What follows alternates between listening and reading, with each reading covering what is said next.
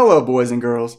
For those of you who don't recognize me without my magnificent, wonderful facial hair, my name is Miles.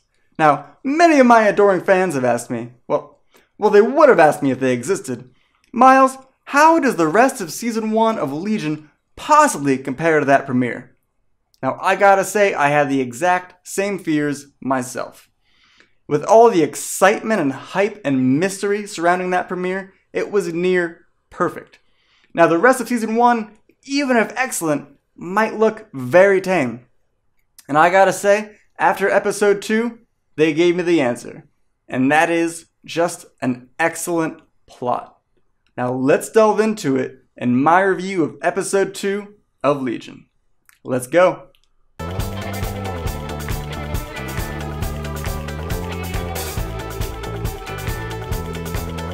Now on to everyone's favorite part of the review. I give you not the explanation you want, but the explanation you need. Wait, you want it and need it. But anyway, now in the comic books, Legion is actually the son of none other than Professor X.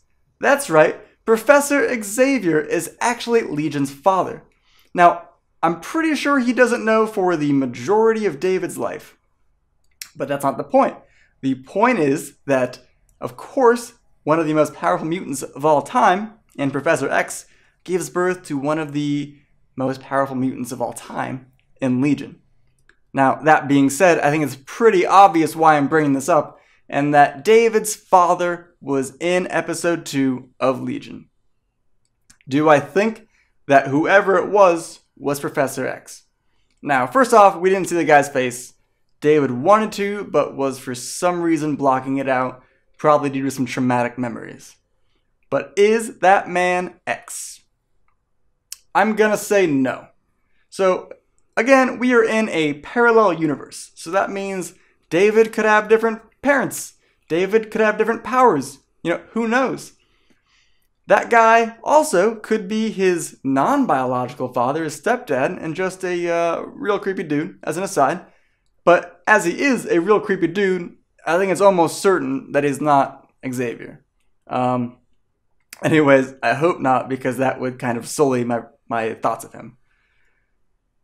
Anyways, so we will find out more about that, hopefully, in this season.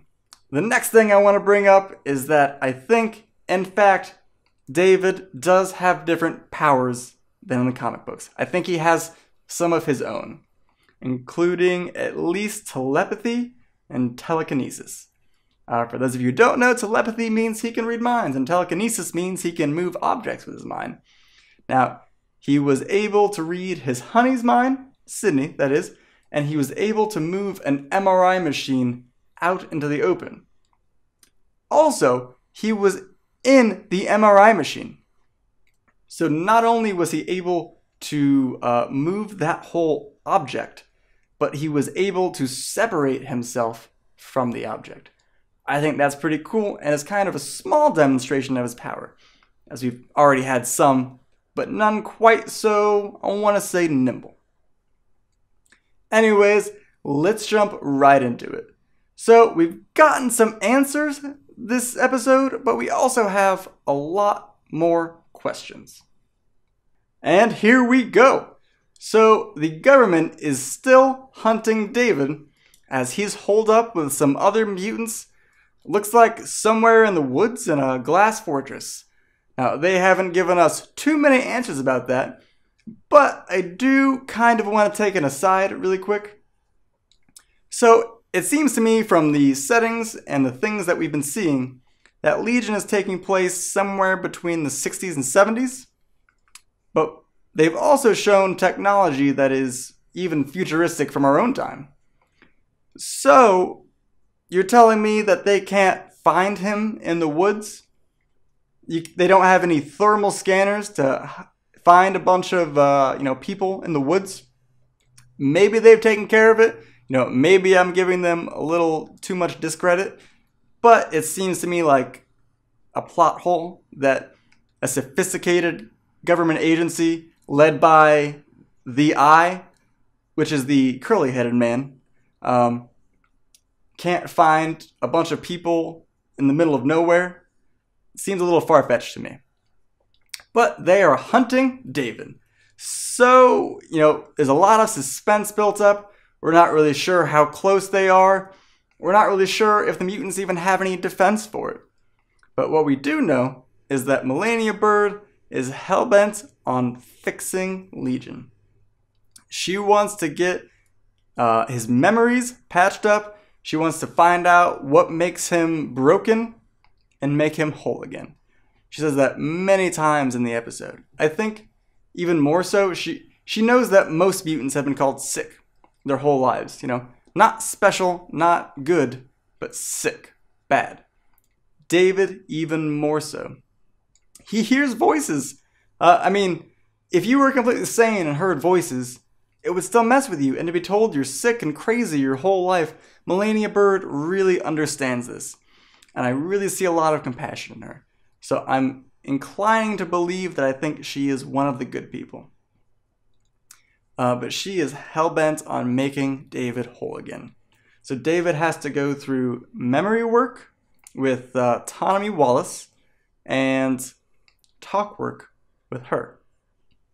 Now, memory work is exactly what it sounds like. Autonomy actually dives everyone in to David's memories, and they get to experience them in the third person. But I have seen some bad things from David in episode 1, but my goodness does his past seem scary. We saw the devil with the yellow eyes multiple times in this episode, and it looked like a couple times in his memories. Now, they didn't say that Melania and Autonomy saw it as well, but they pretty much implied it. There were some very, very scary memories. Let's go into one of the scarier ones. When David is talking to his psychiatrist in the office, Dr. Poole. Dr. Poole is talking to him, and they're going back and forth. They're talking about David's girlfriend leaving, and then a time skip happens, which means David repressed a part of the memory, and it just jumps. Now, Autonomy notices that, as he is well-versed in memories, and they go back and they look at it. And what happens? Mr. Poole, or Dr. Poole rather, asks David about what another memory talks to him about. Legion is with his father, and they are talking to the stars on the hood of his car. It would be a magnificent memory if Legion's father didn't give me the creeps. So Legion says, "Dad, the stars talk to me." As Dad replies, "Yeah, they do." He's an astronomer, so that actually kind of makes sense without him being crazy. Or does it? Do they actually speak to Legion's father? That's my guess. I don't know what you guys think. That's my guess, is that, mutants tend to give birth to mutants. We talked about that earlier with Professor Xavier in the comic books. So I think his father, if not biological, that this astronomer dude is a real creepy mutant. Anyways, they're talking, and apparently the stars are speaking to David, but they're saying some really scary or very important things. So David tries to open up to his psychiatrist about this.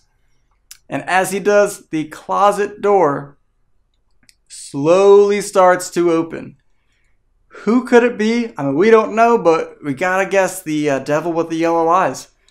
He's the only really creepy persona we've seen of David's mind. Could there be more? Of course. Could it be something else? Of course. But that's kind of what it seems to me. Now, whatever the stars have said to David are clearly very important to the story, or at least to his mind. So when David tries to open up, we see this closet door open, and David freaks out because he thinks that whatever's behind it is going to kill the psychiatrist. So, he starts pulling back. And we kind of see this is how David must have been pretty much his whole life. He can't really open up because he's afraid of what might happen if he does. Which, of course, leads people to believe that he's probably a little more loco than he is. Anyway, So the psychiatrist goes to close the door and nothing happens. But what do you think David thought would happen? I actually think David thinks that the devil with the yellow eyes was going to lash out and attack. Not use his powers, actually jump out of the closet.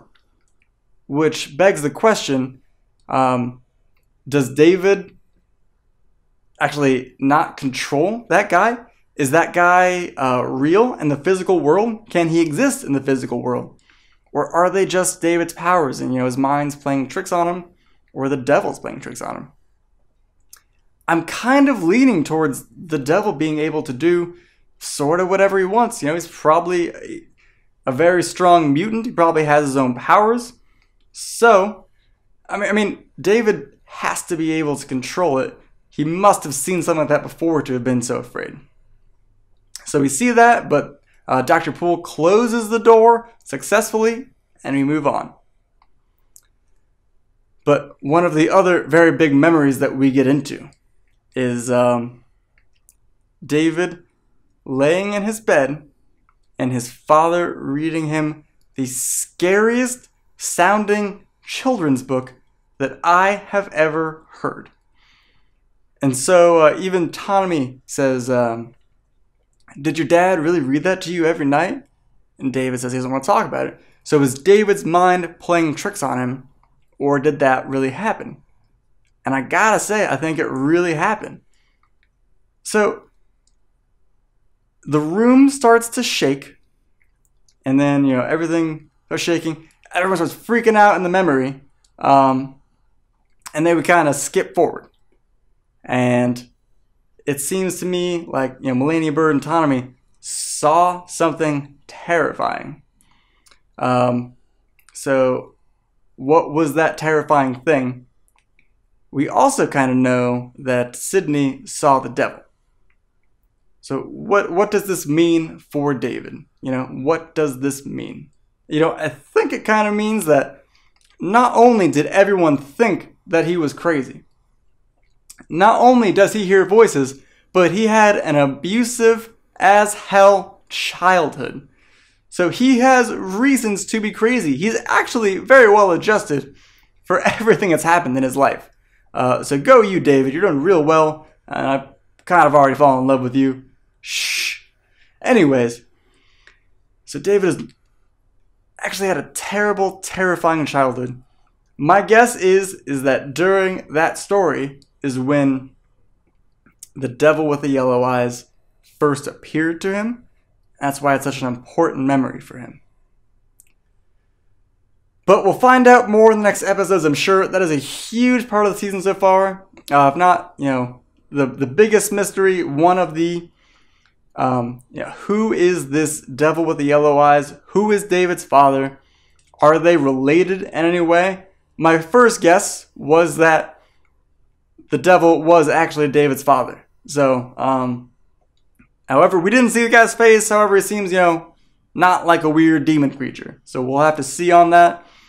Tell me your guys' thoughts as well. Who is the devil? Because that is probably the biggest question plaguing us today. And then, of course, what role of importance does David's father play? Again, my guess is that they are intertwined, and we will see how that goes. Now, moving forward to some other key parts of the episode. David's sister has been caught by the government. Caught, captured, I'm not sure. She might have even just been taken in for questioning. She's looking for David. And looks like the government also has erased his records from his mental hospital, as well as his doctors. And where is that doctor, though, too? We don't even know. He's probably dead in a ditch somewhere, is my guess. But, so she goes looking for him. The government captures her. And David sees it with his mind. Now, I'm not actually sure if that's just some sort of telepathy or if it's a new power altogether. He saw it happen, I think, real time. He saw, her asking about David, and then he saw the government going towards her. David is a very, very good guy. He's very worried about her. The devil with the yellow eyes makes an appearance. He starts freaking out. But another cool part of the scene is the MRI machine actually catches what his brain is doing as he's seeing it.